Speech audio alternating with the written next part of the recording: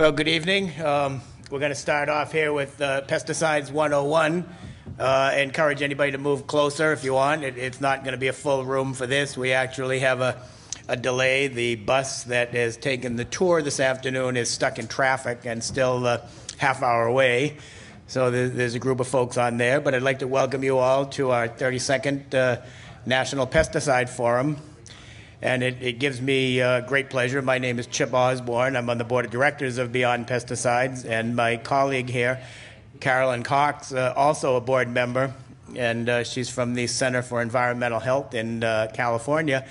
And the go-to person in the country on pesticide issues, pesticide toxicity. And one of the things that we always do in the first hour of our conferences or our forums is sort of set the stage. Beyond Pesticides is a group that is really solution-oriented. In other words, it's our goal to find strategies and solutions so that we no longer have to, rely on pesticides that have become part of our lives in the past.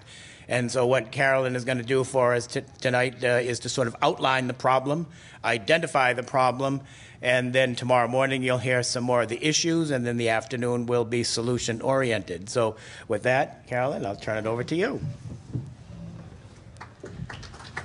Thank you. Thank you. So this is the kind of presentation that's supposed to be like in a nice, cozy living room, and everybody's sitting around on the couches with maybe a glass of wine, and it's real easy to just ask questions. And so if you could all just kind of pretend that you're, sitting in the living room with your glass of wine, that would be great. Anybody who's willing to move up here so we can pretend a little easier, please do that. And if you have questions, just, raise your hand. And like I said, this is meant to be very informal. So I'm happy to answer your questions at any point. So the name of my presentation is 10 Reasons Not to Use Pesticides. And the idea is it's just a really simple way to think about the problems connected with pesticides. So, if you're staring at those fleas in your living room carpet and are tempted to get one of those drop things for your dog, or if you're at your kid's school and you see people applying pesticides and you want to talk to your child's teacher about what's wrong with pesticides, or if you're at the city council and explaining to them why they shouldn't be spraying the park, or whatever situation you're in, hopefully you can use this information as kind of a framework for what to say.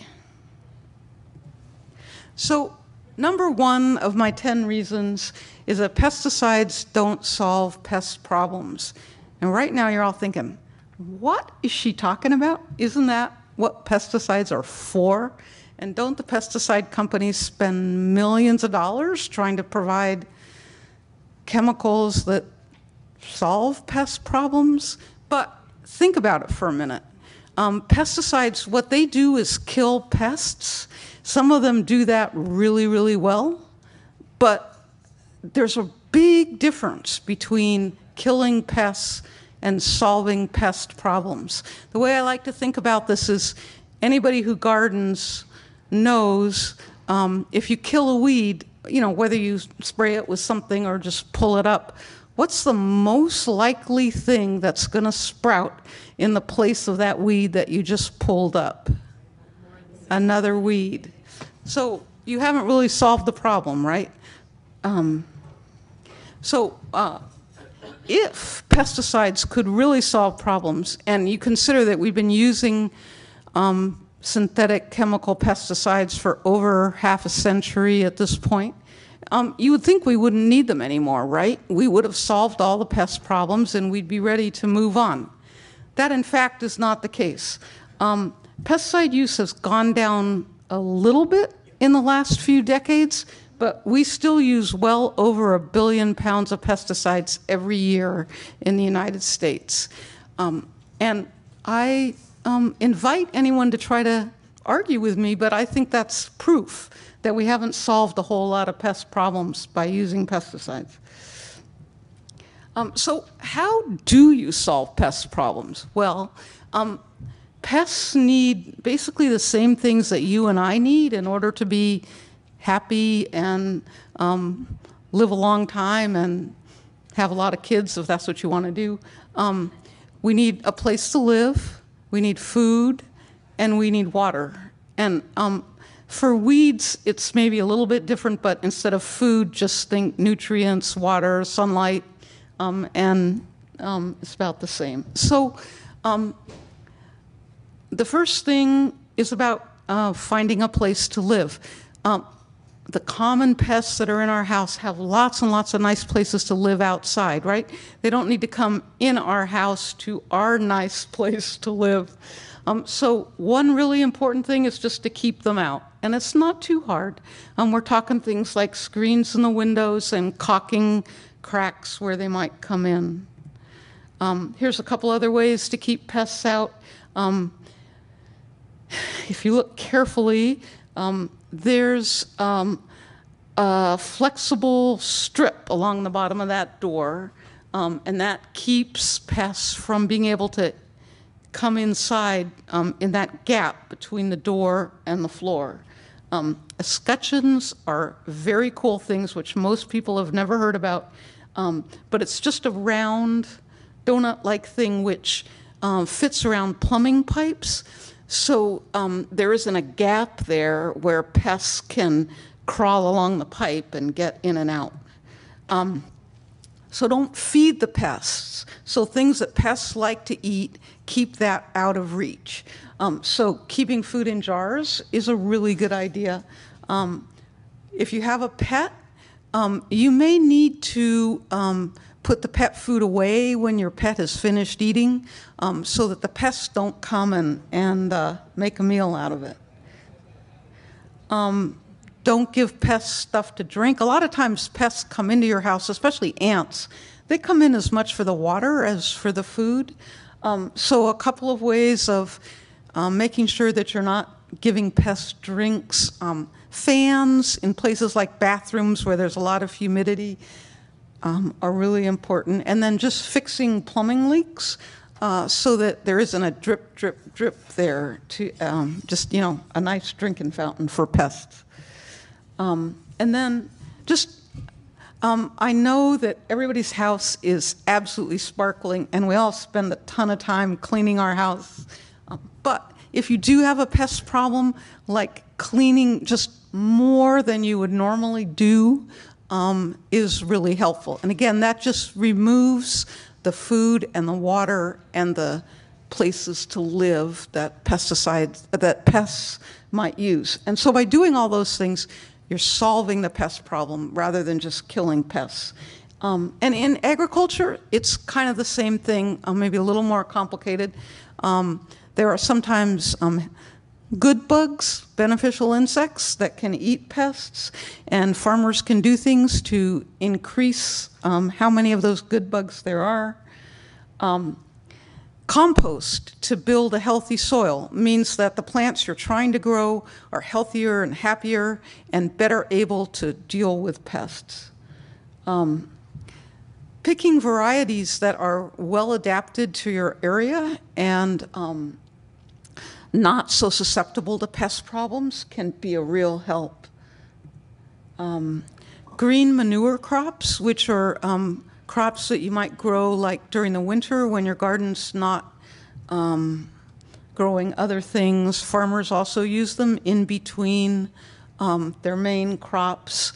And so they do a couple of things, but they make it really hard for weed seeds to germinate because there won't be enough sunlight getting down to the ground. And they also can put nutrients into the soil to make the plants healthier and resist pests.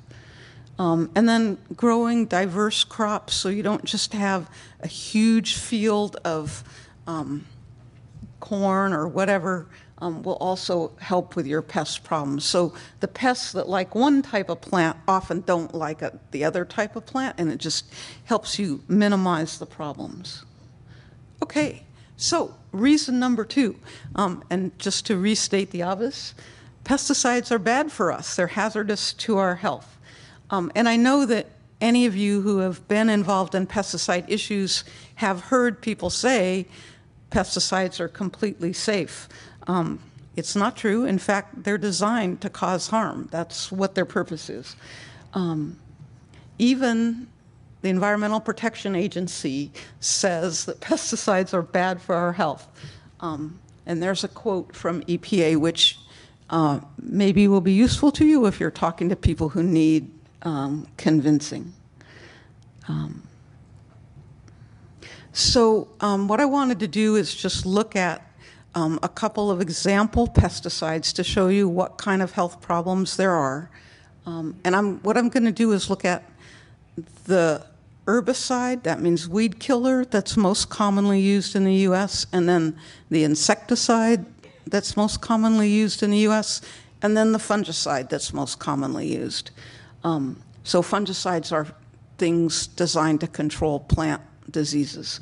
I'm sure that most of you have heard of Roundup. It's the most widely used weed killer in the country, about 190 million pounds a year. Here's what the National Institute for Occupational Safety and Health says about Roundup. It damages our genetic material and it causes birth defects.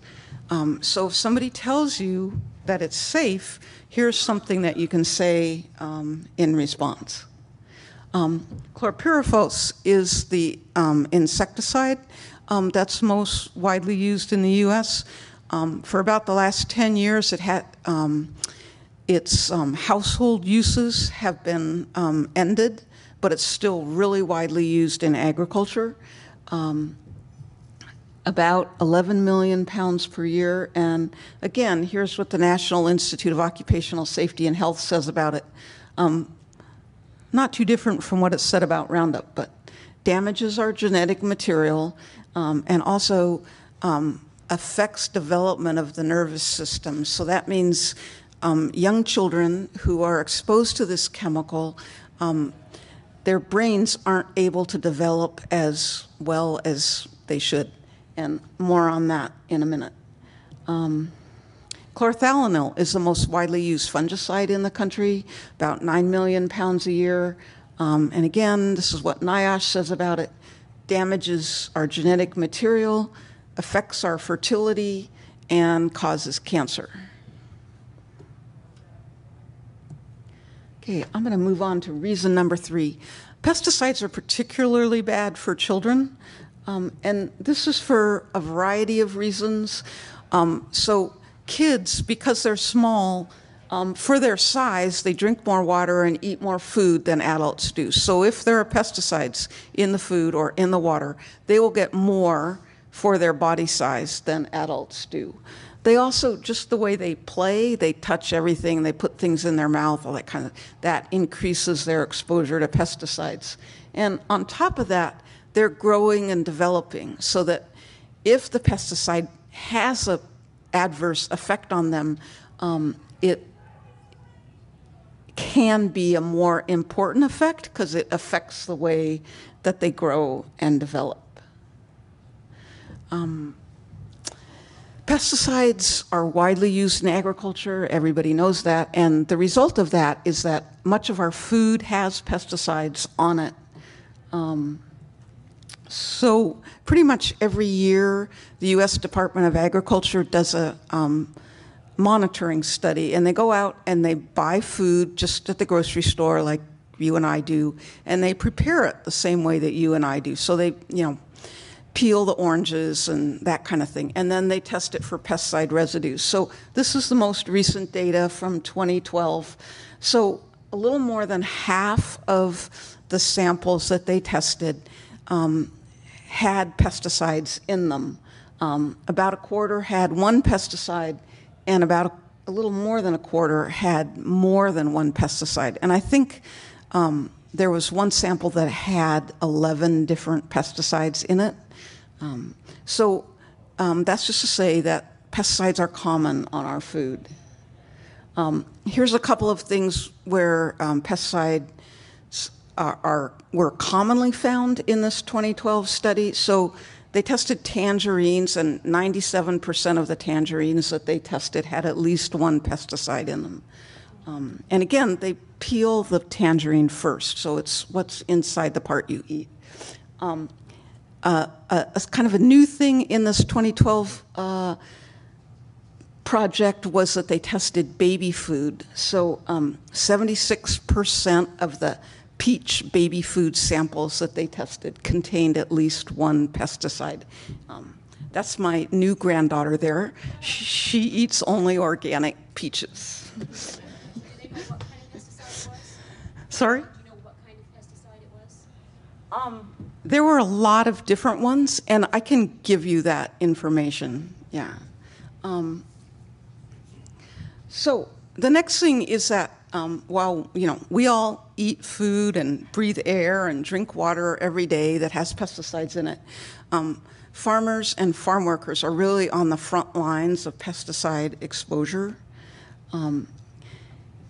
There's just an incredible study that's going on in California called the Chamacos study, and it's a partnership between the University of California and a community in Salinas, California, and they recruited pregnant moms to be part of the study. And the study's been going on now for close to 10 years, so they've got some really amazing results. Maybe scary is the right word.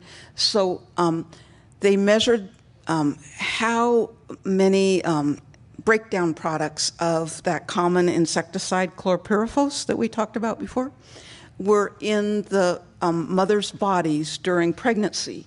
And then since then, they've been looking at the kids to see what they can find out.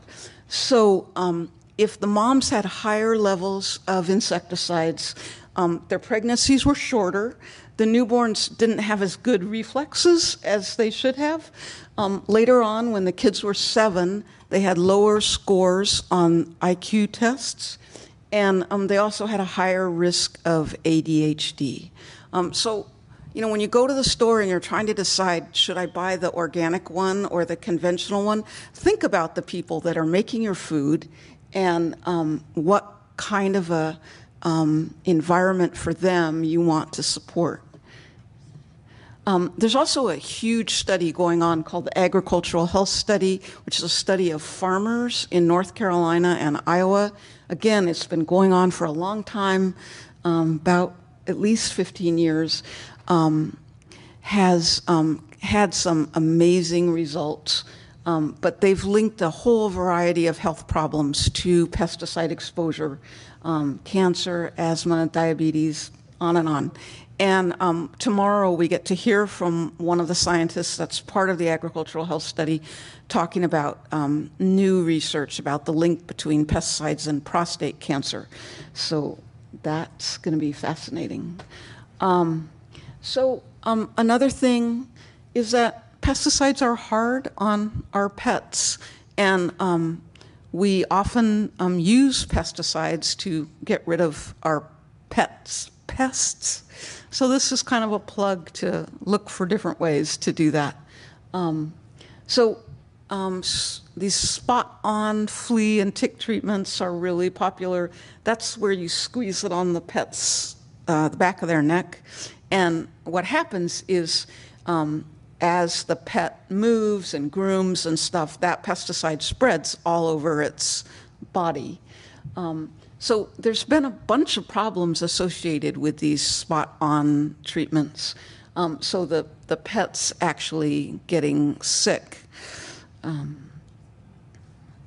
then this is an old study from back in, it's 10 years old now, but it's still one of my favorite research studies because it's unexpected.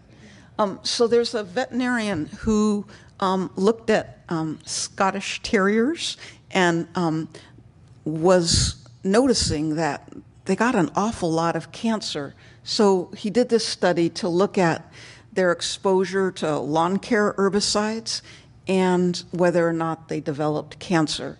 And what he found was that these terriers that live in houses where there are lawn care herbicides used on the lawn are 4 times more likely to develop cancer than terriers who live in homes that don't use lawn care pesticides.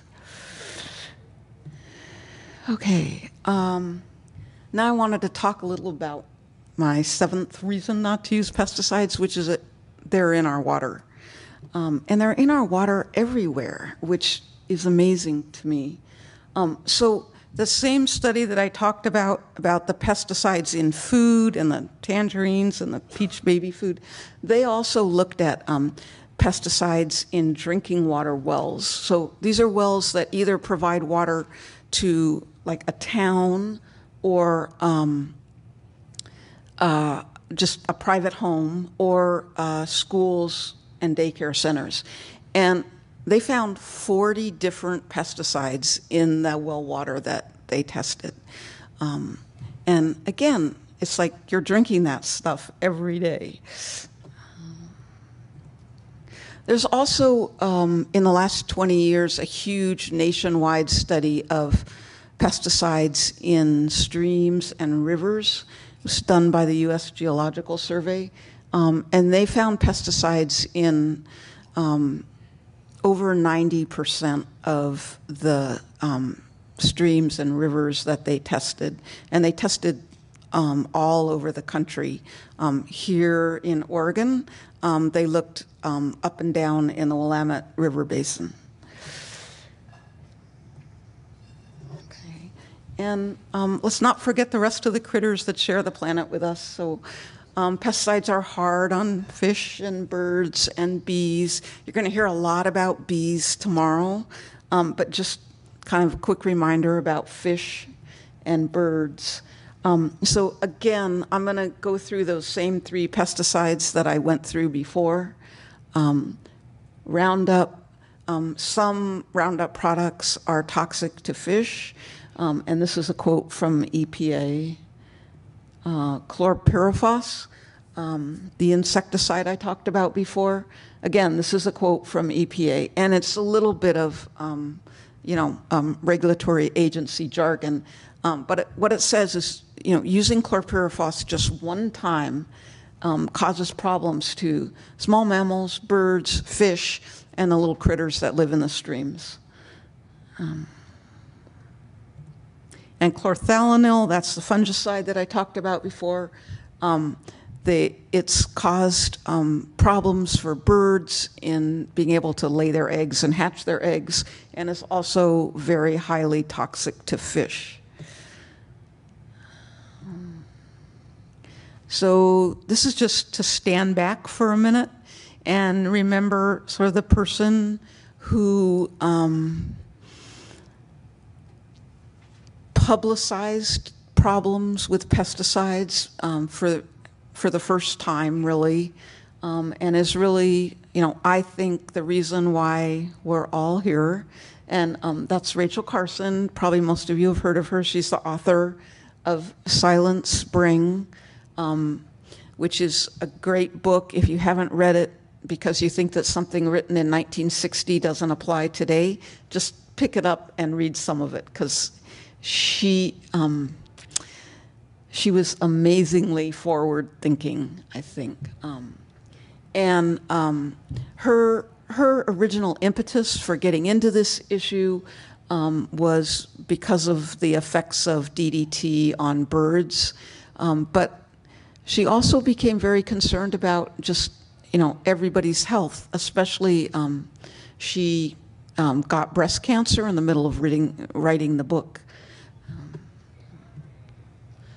Okay, so I just have a couple more things. So we're on reason number 9. So pesticides, you've probably heard people say, well, doesn't the government test pesticides?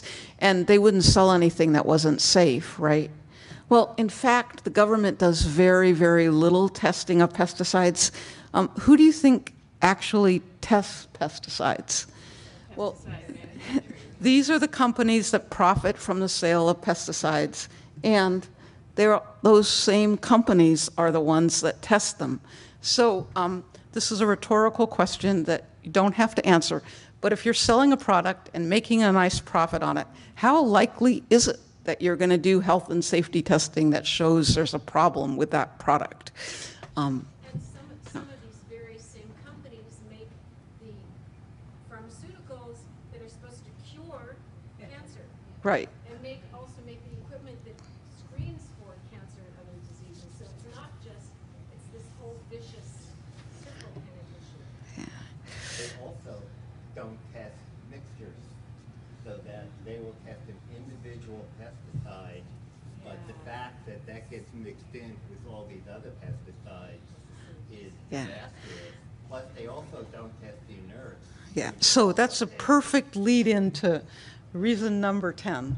So pesticides have too many secrets. So if you've ever tried to find out like what pesticides are used at your kid's school, or what pesticides are used down the block from you, or even what pesticides your city government uses, let alone what pesticides are used on the farm where you work or live nearby, you'll know that there are a lot of secrets about pesticides. But even if you were able to get that information, you still wouldn't really know what you were exposed to, because every pesticide, virtually every pesticide, is not just one chemical, but a mixture of chemicals. And many of those chemicals are called inert. It's just a misleading term. And they're not publicly identified, so we don't know what they are. Even if we did know what they are, most of the health and safety testing that we're really concerned about, does it cause cancer, does it cause birth defects or whatever, that's just done one ingredient at a time, and it's not done on the inert ingredients. So we really have no idea what this cocktail of chemicals that we're exposed to actually does to us. And with that, let's go do our sustainable community thing, which is what we're here for this weekend. And I don't know, is the bus back yet? No, they can't, nobody's picked up, so why don't we throw it open to questions? Okay, so- You're a great person to answer questions. Yeah, I am totally happy to answer questions, so. All right. Are there any pesticides that are linked to autism? There have been some studies that link pesticide exposure to autism, and I think that Jimmy Roberts, who's a pediatrician, is probably going to be mentioning that tomorrow when he speaks, and he'll have more details than I do.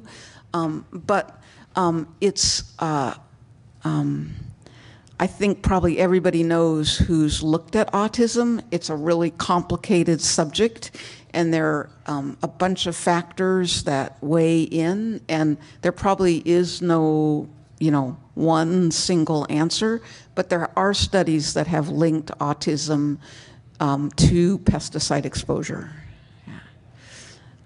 Yeah. Now that we've found glyphosate in breast milk, doesn't the EPA or the USDA or somebody have to do a toxicology study on that, like they did with the PCBs and in the Inuit breast milk back in the 70s? Isn't that going to be like now they have to?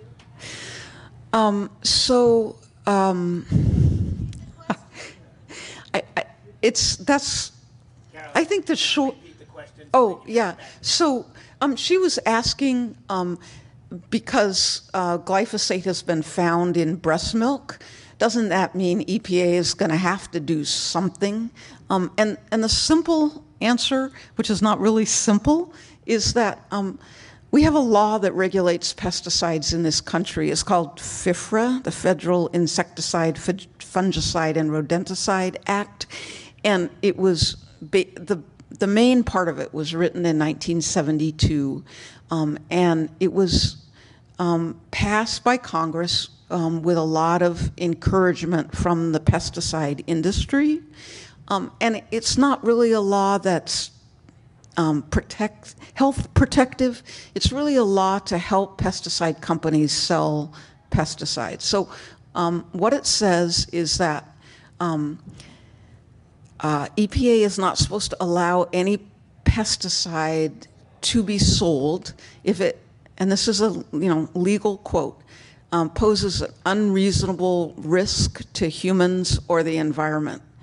And that's actually defined legally. And what it says is when you talk about unreasonable risk, you have to take into account the social and economic benefits of the pesticide. So it's what in jargon is called a risk-benefit law. The problem is the risks, they fall on everyone who's exposed to pesticides. The benefits really only go to the pesticide companies. So you're really comparing apples and oranges. EPA has kind of said, well, we're just going to let the market decide. So if something sells, it must have a benefit. So that was a complicated answer to your question, but I hope that So in other words, no. yeah, there's very little that they're actually required, mandatory have to do. Just two really quick points. One, you mentioned pesticides in lawns and all those kind of pesticides, and you also mentioned earlier compost. All those pesticides in lawns a lot of them are persistent and end up in the compost that's then used to grow the food that gets used FDA organic labeling along with other toxins in the compost. We actually have a compost expert sitting over here, and he's going to be speaking tomorrow, so maybe he can address that question. It's definitely a serious issue,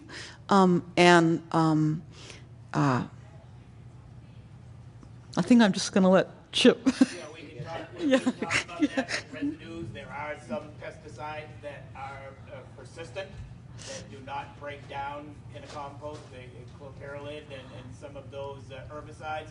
They don't have a registration to be used out in the general public, where grass clippings or yard waste would go into a compost pile.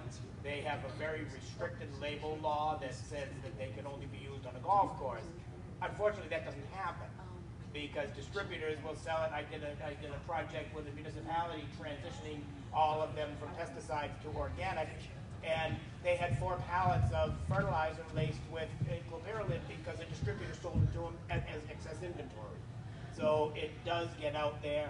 What we're actually doing now is really taking a hard look at compost, because up until this point, we've always believed that the biological processes and the organisms in composting break down environmental toxins. So what we're actually doing now is doing toxicology tests on finished compost to determine what of the common lawn chemicals or yard chemicals the general public has readily at their disposal end up through the process and yeah, there are amounts, and it really it's an issue that's going to be seriously addressed moving forward. Okay. Could they be an organic compost? With certified organic compost, that means that we're looking at all of the inputs that go in there. So if the inputs that go in, have not been in contact with pesticides, then it's not likely that they would be in there. The problem is that if composting comes from, say, processed food waste, we just heard what Carolyn said about pesticide residues in food, it's likely to expect that that will end up in the finished product at some degree of amount in there. So, we end up having that dilemma because pesticides are so widely spread through, society now that it gets in there.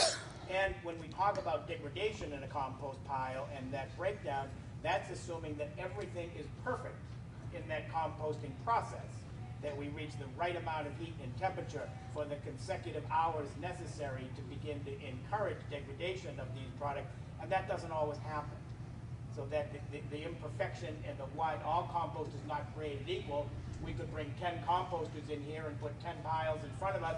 They might all look the same, but they could be widely different in both residue and quality. So it is something now that has never really been looked at seriously, but moving forward, looking at that to try to come up with processes that will, move things more in the direction where we have comfort using it for food production. Okay. It isn't just basic pesticides in compost, because we're also toxic, like there are heavy metals that that are involved? Oh, all kinds of things, yeah, we do, yeah, absolutely, metals, and yeah, we're testing now for heavy metal and residuals and all of that, because that has sort of all just been pushed off to the side in the past. It's actually So I'd like to invite you to definitely go to Chip's workshop tomorrow and discuss this more. Did anybody else have a question that they wanted to ask before we wrap things up here? Anyone who hasn't? Yeah. Mixing atrazine and 2,4-D are said to produce 2,4-T, which is really closely related to 2,4,5-T, which is an Agent Orange. And do you know where there's a source of studies that talk about that and its effect on public health or showing up in? Yeah, I don't. I will say that atrazine is a pretty nasty chemical. 2,4-D is a pretty nasty chemical. Yeah, I'm not. So even studies specific to those, because that's what we're dealing with on Maui, is that they're putting atrazine and 2,4-D. Yeah, there's an incredible body of studies on atrazine and its effect on pregnancy, low birth weight, and miscarriages and things like that. Also with 2,4-D, there's decades and decades of studies showing the problems connected with 2,4-D. Are you familiar with Beyond Pesticides' Pesticide Gateway? Okay, so it's something that everybody who's interested in a particular pesticide chemical should know about. So if you go on the Beyond Pesticides website, the section of the website is called the Pesticide Gateway, and you can just click on the name of the chemical that you're interested in and just get a ton of information about it. And for some of the common pesticides, Beyond Pesticide has actually written fact sheets that kind of summarize the important information. So those would be great resources for sure. Jay, are we ready here? Okay. I was actually supposed to be sharing the podium this evening, and traffic intervened, but now our other speaker's here, so I'm going to turn the mic over to Jay Feldman, the director of Beyond Pesticides, to introduce our next speaker.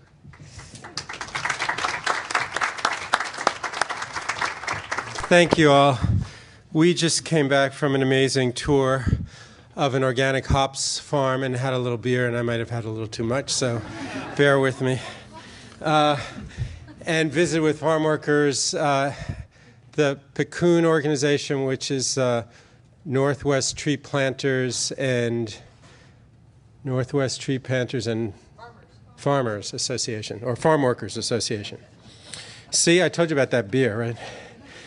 But I've got the great pleasure this evening of introducing Evangelos Valinatos, who is actually a friend of mine. I came to know him over the last 30 years, actually, working on pesticide issues, and he has been in the trenches at EPA as an employee working in the Office of Pesticide Programs and doing a number of very interesting things that relates to pesticide regulation, pesticide law, protection of health and the environment, or the lack thereof.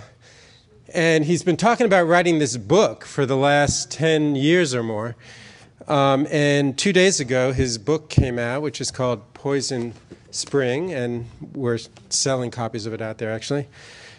So I'm really, Evangelos, I'm really happy for you that you got this book out. And I really think that what he has to tell us is insightful not only from a historical perspective, but from the perspective of going forward.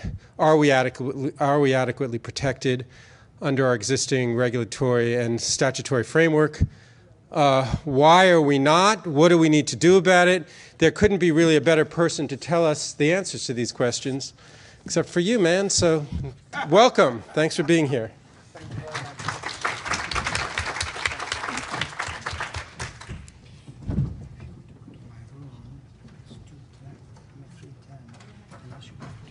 There's a desk. On the book, you see it. Hi, I'm delighted to be here with you, and I do thank the organization, and I thank Jay Feldman in particular. I met him in 1981, and we have been close ever since. By the time I met Jay, I was at EPA for 3 years. I joined EPA in 1979. And before that, I have to say a few things about myself so that you can begin to make sense about the story.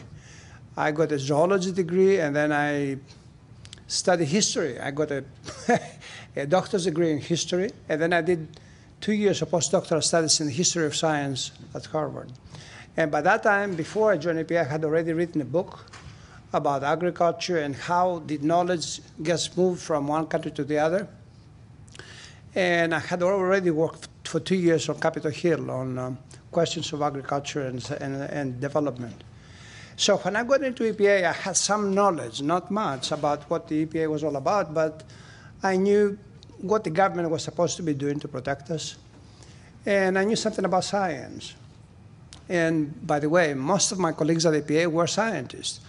They're zoologists, biologists, ecologists, physicists, economists, you name it. They have all the expertise. And I was hired as a program analyst, so I was a kind of a generalist. And the first year went well. I was working with a biologist, and we were trying to figure out what sort of information you ask the chemical industry to give you in order to be able to judge the product that they're trying to approve. And then I worked for a couple of years for an office that the director of the program created to protect farm workers. They call it environmental protection, farm worker protection program. And this is the first time that I began to figure out that something was really, really wrong. They sent me to an intensive seminar in North Carolina.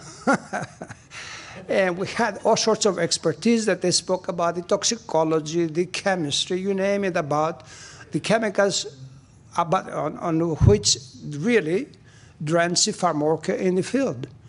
And I said to myself, how could they actually allow these chemicals on the market when you have humans that go there without, sometimes most of them, without protection, and this stuff gets on their skin, they breathe it. And some of those chemicals then, and as they are today, they were neurotoxins, that is central nervous system poisons. So after I got back to my office, I wrote a number of memoranda to the deputy director of my division. I usually used to work for either the deputy or the director. And I never got an answer to that, to those memos. And pretty soon I realized, that I met other people who had similar problems, ecologists, biologists, and in our luncheon discussions, they would bring to my attention whatever problems they faced with their supervisors, similarly about the same kind of issues. And they would give me memoranda, briefing papers, you name it. And slowly I developed a whole library of everything that EPA was all about, at least in the Office of Pesticide Programs. And out of that, in time, eventually, I wrote the book. I wrote this book, Poison Spring. So the book will tell you not just about me, it will tell you very little about me, it will tell you about what EPA is all about. And I have a number of stories in the book, and I will talk only now about a couple of little stories that will illustrate the point. Here is we have some slides that I would like to show you. And if you be kind enough to put it in the, I don't know how you do it, but I will keep talking while she does this.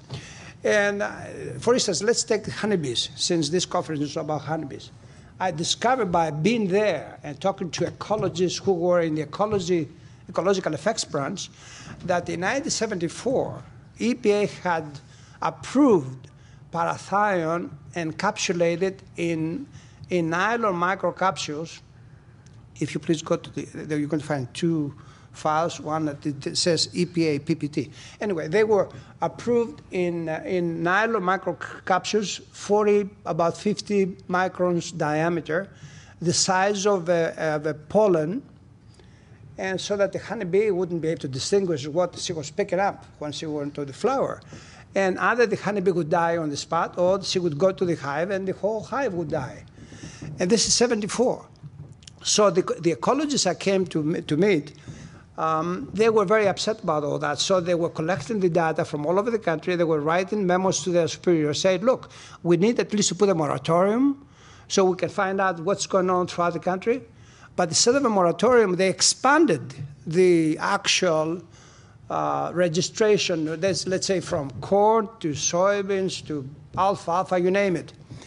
And so the death rate continued to expand, and now we face the problem, the prospect that the honeybees may completely be wiped out.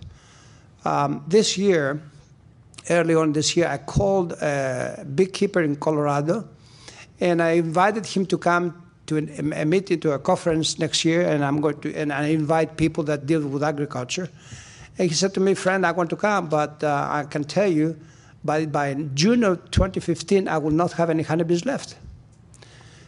That really bothered me. And this is just one example of what the problems we face. Why does EPA approve these chemicals? So this is how the answer is really very complicated, but it's not too complicated.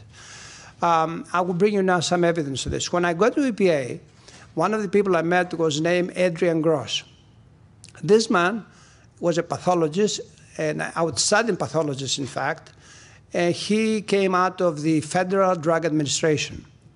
While at FDA in 1976, he discovered the largest scientific fraud in the US government. He discovered a major laboratory called Industrial Biotest, laboratory outside of Chicago, that used to fake most of the data. And that laboratory used to do studies not just for pesticides, but for drugs, for all sorts of other chemicals. They did the testing for state governments, for the federal government, for private companies.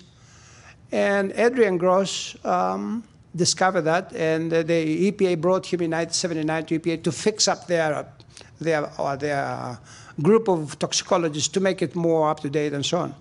But within a year, he discovered there was a tiny little fraud going on within EPA itself. That is, his toxicology colleagues, instead of going through tons of data from the industry, they would go straight to the conclusion of the book, let's say, and they would plagiarize the conclusion and make it EPA policy.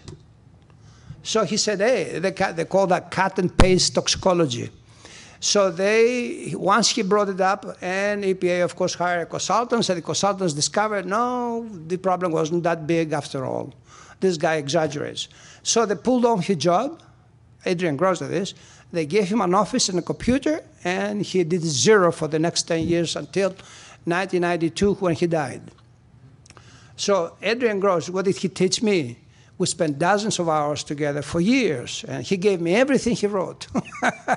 He used to write beautiful English, straightforward, complicated scientific terms. He would explain them very clearly. And that's how I learned part of the problem. That is, why does the honeybee, why does EPA produce or rather approve chemicals which they know is going to do damage? And the law says you don't register anything that causes adverse effects on human beings and the environment. But they continue to do that because of this kind of fraud that I described. Because that laboratory had tested the major chemicals in the U.S. industry, in the farm community, where the farmers, all this stuff of DDT, heptachlor, all this stuff had been tested in that laboratory. So I remember being in a meeting in 1980, in the summer of 1980, when this is Jimmy Carter administration in 1980. And EPA received its orders to forget about the connections of the chemical industry with the laboratory, but to focus on the laboratory alone. And it took down to 1983, after an extensive trial, to put out of business this laboratory. And when people raise the questions, hey, what are you going to do about the chemicals that are on the market, but they are on the market because of fraudulent testing? The EPA will say, well, look, we have complementary studies, and then, of course, they would ask the industry to repeat the studies, and that would take another 2, 3, 4, 6 years. And that's the operation. Now, why all this is taking place? It's taking place because of tremendous political influence outside of the agency. That is, the likes of Monsanto. For instance, Monsanto had its own man in the laboratory. The laboratory I just talked about, they had their own, and a man working for Monsanto right in the laboratory. So But they didn't follow up. They didn't prosecute any of this chemical industry, but they shut down the laboratory. And these people, the influence of the industry goes, it's a very sophisticated stuff. I mean, it's not, I am telling you to make things up or anything like that. No, it doesn't work like that. They have their friends in Congress. Remember, the chemical industry, the pesticide section of the chemical industry makes $40 billion per year. So there's plenty of cash. And they I don't know whether they bribe outright congressmen or senators, but they do their bidding. They give them lots of money. So the influence on the EPA comes through the White House, the Office of Management and Budget in particular, and then it comes through congressmen. I know for a fact that several times a congressman would call, say, the division director and say, Mr. X, you remember the proposal by Y company about the product? And they said, what about if we have it in 2 weeks? Do you think we can do it? And in 2 weeks, this stuff would be approved. And then in addition to that, the tremendous flexibilities in the actual law that regulates pesticides. It was drafted by the polluters themselves. And it dates down to 1947, and then it was reviewed and so on and so on. And a classic study, of course, is that of DDT. And look at what the Americans thought in 1947. It's good enough for me. I mean, look at the mother there with the little infant and all this. And here you are. This is a picture from the National Geographic that you have children going through the dust of the DDT. And so that means EPA is not acting in a vacuum. The country thinks about certain things, and therefore they get materialized in this organization. And this is the year I joined EPA, and you can see this is the cover of a magazine that, in this case, they were showcased the EPA program, how wonderful it was, and that we protect your health and the environment, and so on and so on. And I have a number of, you see them, but the case about honeybees and the fraudulent case about science, and the political influence are the three really, I mean, especially the political influence is the real disaster that is forcing the agency to act the way it does. Because remember, despite my criticism, despite the fact I have written a whole book about what they're not doing correctly, there are a number of very good people within the agency. I mean, they're very good scientists, and they get very upset about that, just like the way I was. I had tremendous experience sometimes, but I also had tremendous disappointment. And, you know, when you don't fit in, they say you're not a team player, and therefore they begin to severely punish you. And if you worry about money, then you don't do things like that. You become a team player. And the decision is not outright to do this or do that. That, you know, people think, and they do all this cost-benefit analysis, and suddenly the economists and the biologists, in fact, sometimes they are convinced that the benefits to the industry are more or less benefits to the whole society. And they say, well, what about the hazards to the non-target insects? They call them non-target insects, things that you don't want to kill. So honeybee happens to be a non-target insect. And you have some people who love honeybees and they document the disaster, but they say, we really have no evidence, direct evidence that this is going on. But they do have the evidence, because I remember seeing dossiers full of pictures documenting the tremendous number of honeybees, dead honeybees. But that didn't go very far. So, I mean, I have several stories like this to tell you, but this is the key. The key idea is the political corruption. So if you ask me what would you do, I would say, number one, we as human beings have the responsibility to act differently. I mean, we already eat organic food, therefore we avoid all this dangerous stuff. And then, as I was telling my students last year, I said, talk to your father and mother. They did these problems. They are responsible for it. For you, you come to a nice, expensive college to study, and you discover all these problems, or you hear all this news. And I told them, I mean, I talked to them for a whole semester about this issue, not just an hour. A whole semester reading. I gave them primary source material to read, not just my stuff. And in fact, some of the students say, why wouldn't we have some people from the chemical industry to give us the opposite view? I said, that's fine. I mean, I said, I give you your articles that come from the chemical industry. So read them, and you make up your own mind. So I would, in addition to personal integrity, we need to be active. I mean, we need to not just to talk to us, that we respect each other and so on, but we need to talk to our children and to our grandchildren and to their friends and to the schools and to the universities. How come the universities are not up in arms? This is what I wonder. Why not? You have all these thousands of biologists and ecologists and toxicologists who know what I'm telling you. I may have revealed a lot of things that they don't know, but they also know that they know something about toxicology, they know something about toxicity, and they have all this tremendous scientific data that has been accumulating since Rachel Carson. Rachel Carson wrote the book in 1962. This is 52 years later, and I'm giving you the other story. I'm describing how the government made possible Silent Spring. That's why I call this Poison Spring. And in addition to that, you know, we use too many chemicals. I mean, there are supposed to be 80,000 chemicals on the market, most of which have never been tested. At least pesticides are tested to some degree, despite the fraud, despite all this. Some of them are tested, sometimes maybe they are tested even honestly. Though, in my recommendations as to what to do for the future, I would say take the right of the chemical industry away from testing their own chemicals. We need to create an independent testing organization, a facility, call it what you want, that will actually test every chemical that is on the market. And then make it impossible for any lobbying to the EPA. In other words, we have to redesign EPA and make it like a Federal Reserve. The government, the president appoints, let's say, nominates Jay to be the, the administrator for 10 years, give him 10 years, and then by law, you make it illegal for any person from the White House, Congress, or the industry to actually lobby Jay or his appointees. And he appoints the deputies, the assistant administrators, not the president. So you wipe out all that collusion that exists. Because the people I knew at EPA, when they left, they joined the industry. And what they bring with them? They bring with them the contacts, the telephone calls, the emails, the influence, the knowledge. So they will call me and they say, hey, you know, I have this product. How about, and you know, since you know them, you cut corners, so to speak, and you do that. And the other evidence that I have, by the way, in the book is that this tremendous pollution. This is why I call it the secret history of pollution.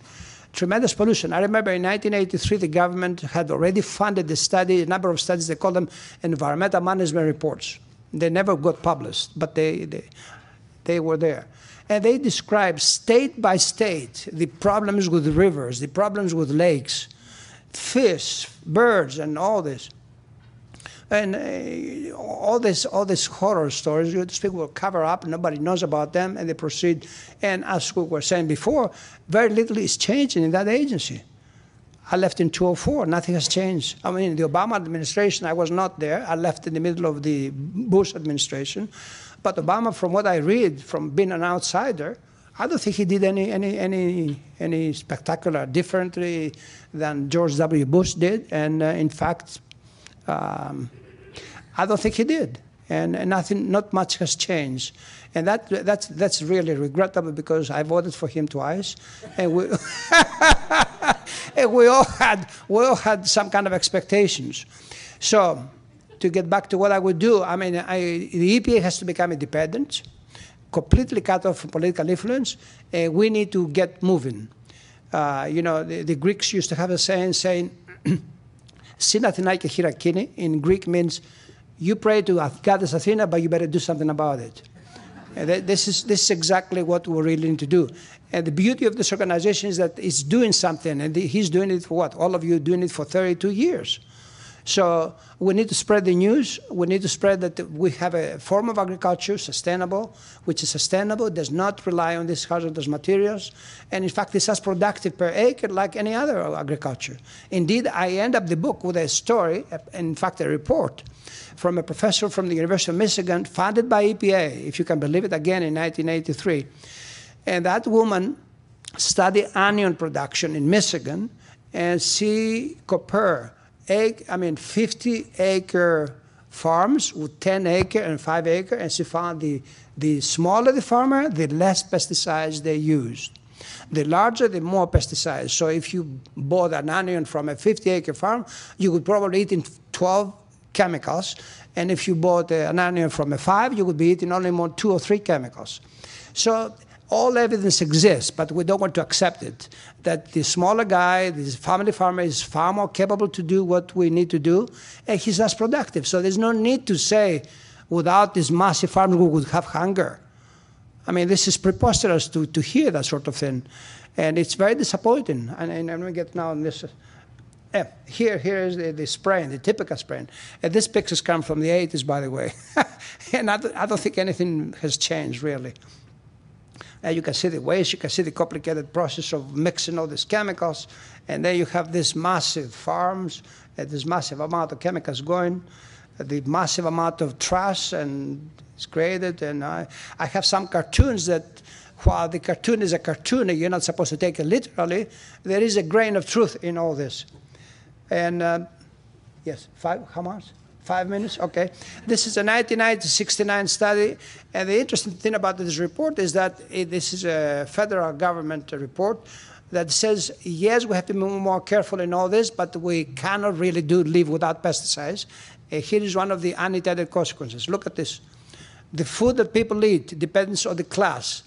If they are poor, if they are black, if they are whatever minorities, if they don't have enough money to eat organic food or to eat good quality food, they get almost double the amount of poison in their bloodstream. That's what it is. And few people talk about it, and people simply ignore it. This is another, and I have some more. I mean, this is from the 80s when we have Reagan in EPA, and you have all these disasters. I mean, this woman from Colorado came to shut the place down. That's her right there. And some ecological facts, the agriculture people, and in this one, they say, well, we have to create an agency that protects us from EPA, because this is because of the Reagan people then. And we addressed the Monsanto and FDA stuff, the revolving door, which I think is absolutely deadly. This should be shut down. They should never permit any sort of movement from EPA to the industry. And if you want to work for the industry, then you better not decide from the very beginning you're not going to work for EPA. And these are the people whose benefit the EPA economists do the cost-benefit analysis. I mean, this is, of course, hilarious, but in a sense, they have a grain of truth in all this. And the science, we already touched on the science. I mean, you can manipulate science anytime. And some of the people who feel guilty about it, they do all sorts of things. This is an article I wrote in 89.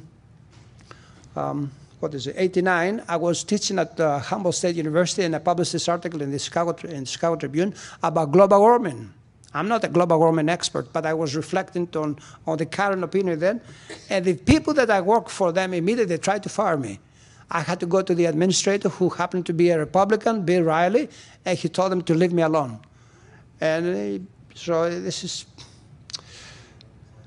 So I'm through. This is, of course, the genetic engineering stuff.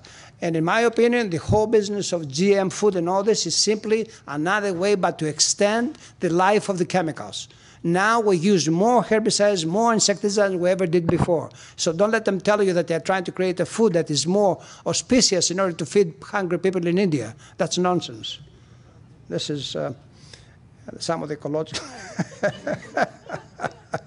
And here is a very funny one, of course, a very dramatic one. And, it reflects a point of perspective that may be.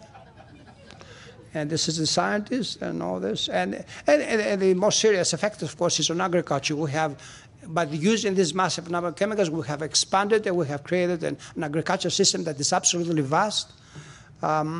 And you've devolved and kicking out of small-scale farmers or small farmers. And here it is. Now, do you imagine this is a piece of land that you and I can fill perfectly well?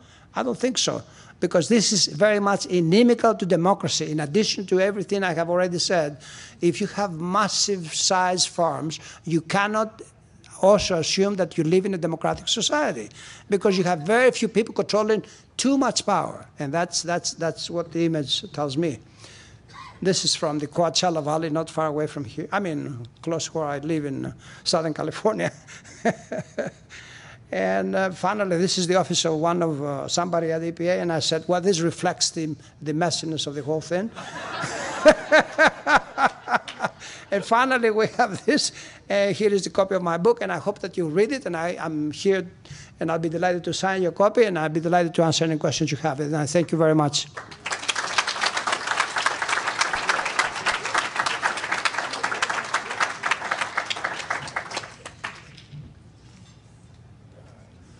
Any questions? Is there any way to get a copy of your slides from this presentation?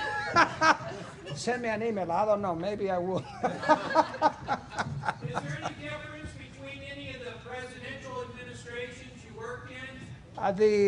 The Carter administration, I thought innocently that, I thought that the Carter administration would have been probably the best, but I was misled because I already mentioned they decided not to prosecute the chemical industry. They made the decision not to ignore Monsanto type of collusion and corruption. And then, remember, Jimmy Carter also tried to play the game of Reagan later, but he did it very, very diplomatically by saying that we have to fight inflation, which meant they told EPA and they told the other government agencies to calm down, don't regulate. So I don't know. I think both Republicans and Democrats are pretty much feeling the same way when it comes to this stuff. The difference is one.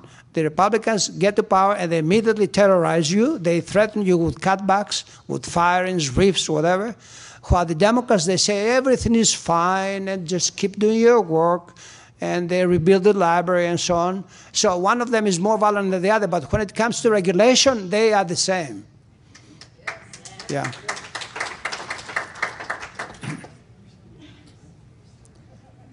Yes, sir.